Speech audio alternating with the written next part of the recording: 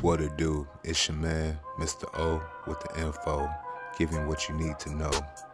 And today we're going to discuss the recent mass shooting up in Buffalo, New York.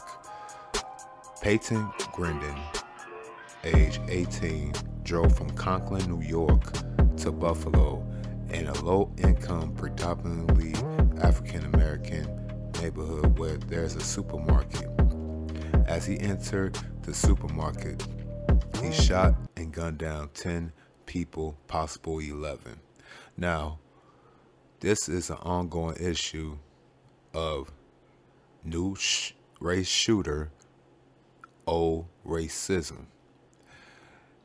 As we have come along in the society and culture, we have seen throughout the whole entire century that racism had played a part in our general makeup. Ever since the late 60s, when affirmative action and the Equality Act was passed, we thought we was moving in a direction of progressiveness with the equality, and everybody can be judged by the character of one's skin being ceased, only being characterized by one's character. So we have a resurgence of white nationalist ideologies being played in a part, getting carried out by young Caucasian men extremists who want to fulfill these ideologies of black homicide. Now, Peyton Grandin joins another list, a long list of other individuals, like in 2015, Dylan Wolf.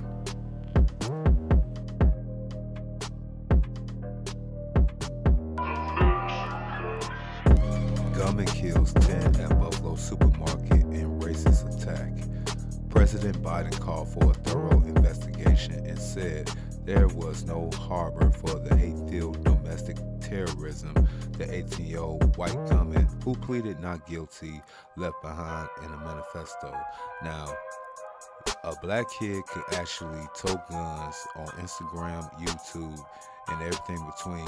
He'll have the whole entire National Guard, FBI, and Secret Service at his door, and they'll use said evidence against him in court.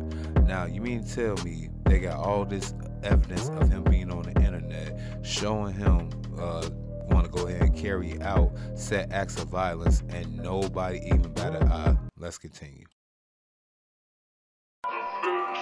10 people are killed and 3 are wounded in a mass shooting at a Buffalo grocery store.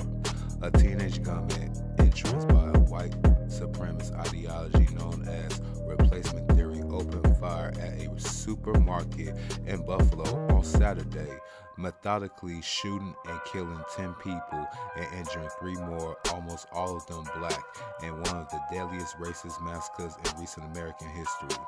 The authorities identified the gunman as 18-year-old Peyton S. Grandin of Conklin, a small town in New York's rural southern tier. Mr. Grandin drove more than 200 miles to mount his attack, which also live streamed. The police said a chilling video feed that appeared designed to promote his sinister agenda.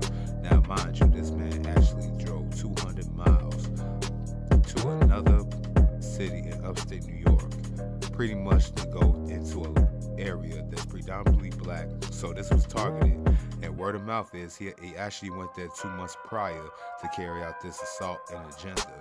So I tell you, they watching who they want to watch, and everybody else, they just let them go to the side, carry their agenda so they can have more sensational acts like this. All I'm saying is, hey yo, if you black and you see what's going on in this country, and what's been going on for the past decade with the slayings of Tamir Rice, Trayvon Martin, and these other criminal acts now, both behind the badge and not behind the badge. And we just gotta be more coherent as black people, that even though we have came far along with these so-called amendments and rights, we still have to keep in mind that now all people are with us, even with our own skin color. And just to go ahead and say this, we have to understand that we have